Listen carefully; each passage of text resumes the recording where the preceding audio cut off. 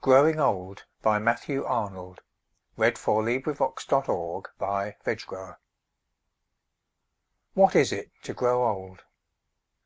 Is it to lose the glory of the form, the lustre of the eye? Is it for beauty to forego her wreath? Yes, but not this alone. Is it to feel our strength, not our bloom only, but our strength, decay?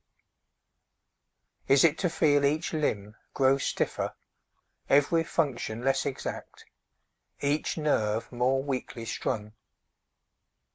Yes, this and more, but not, ah, 'tis not what in youth we dreamed 'twould be.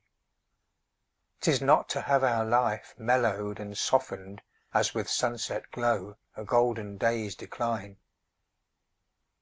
'Tis not to see the world as from a height, with rapt prophetic eyes, and hearts profoundly stirred, and weep, and feel the fulness of the past, the years that are no more.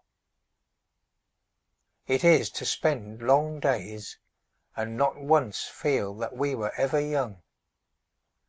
It is to add, immured in the hot prison of the present, month to month with weary pain.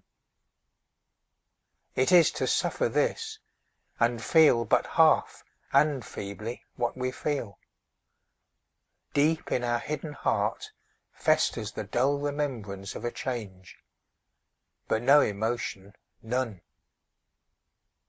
It is, last stage of all, when we are frozen up within, and quite the phantom of ourselves, to hear the world applaud the hollow ghost which blamed the living man. End of poem. This recording is in the public domain.